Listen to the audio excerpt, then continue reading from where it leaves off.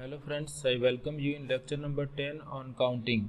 In this lecture also we will discuss one application of generalized pigeonhole principle. So before going for that application, we just recall what is generalized pigeonhole principle.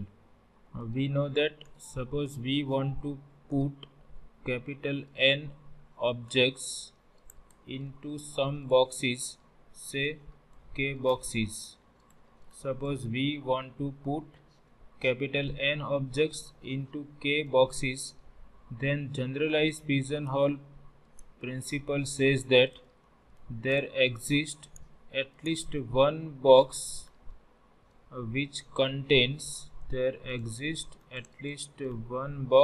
containing at least ceiling of N by K objects.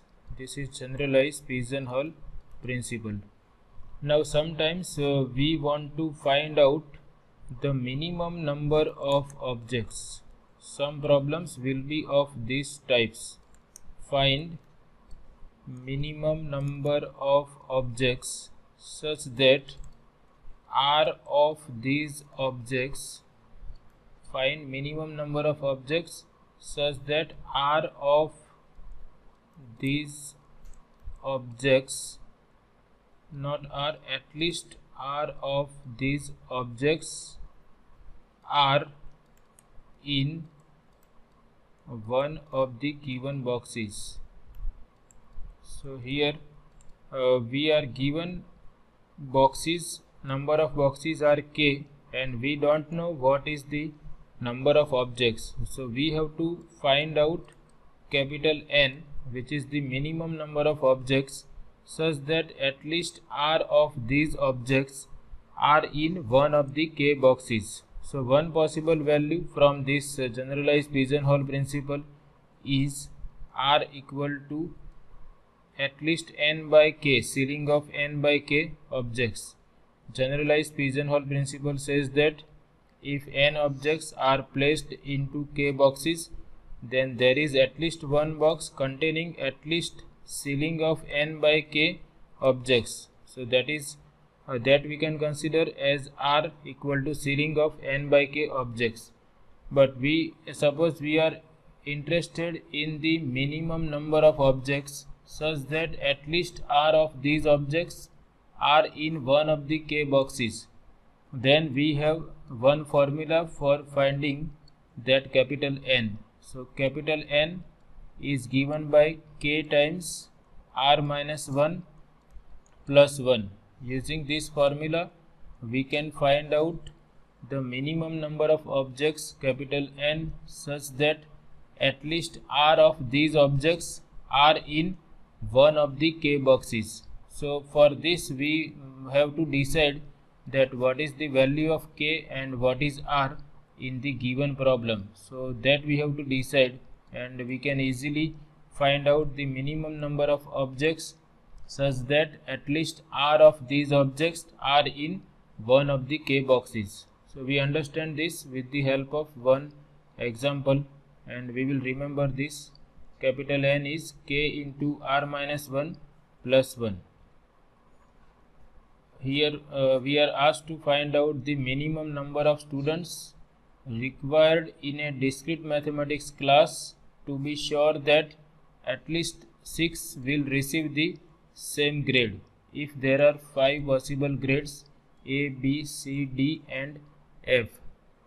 So first we have to think, we are asked to find out the minimum number of students, that is capital N will be minimum number of students, and we have to decide capital N in such a way that at least 6 will receive the same grade. So we will consider R equal to 6, and at least 6 will receive the same grade, or we can understand in this way, at least R equal to 6 will be in one box. So here we will consider grades as boxes, and there are 5 possible grades, so we will take K equal to 5.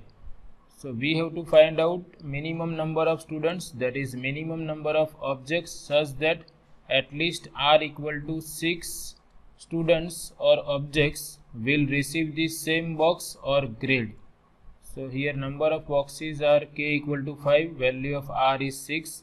So we can easily decide the minimum number of students using this formula, k into r minus 1 plus 1, value of k is 5, r minus 1, that is 6 minus 1, which is 5, plus 1, that is 26. So the minimum number of students required in a discrete mathematics class to be sure that at least 6 will receive the same grade is 26.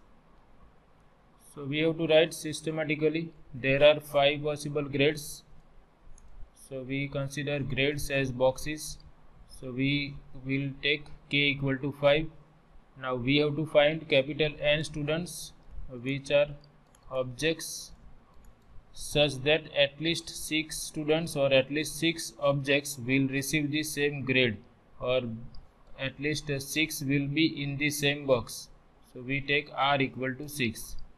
And now n equal to k into r minus 1 plus 1. Therefore n is 5, k equal to 5, r is 6. So n equal to 26. Therefore the minimum number of students required is n equal to 26, so that at least 6 students will receive the same grade. So this is very nice application of pigeonhole principle. Here number of objects capital N, we have to find minimum number of objects capital N, and we are given number of boxes equal to 5, which are 5 possible grades, and we have to decide that capital N such that at least 6 will receive the same grade. So we will take r equal to 6. So you can compare with this statement that the minimum number of objects, here objects are students, such that at least r objects, that is r is 6 here, will be in the same box. So box is grade here, will receive the same grade. That means at least r objects will be in the same box. So from this you will have the idea that which thing you have to consider as boxes, which value you have to consider for r, and then you have this ready-made formula, minimum number of objects equal to k into r minus 1 plus 1. So this is all about this session. In upcoming sessions we will discuss some more problems related to generalized pigeonhole principle. Thank you.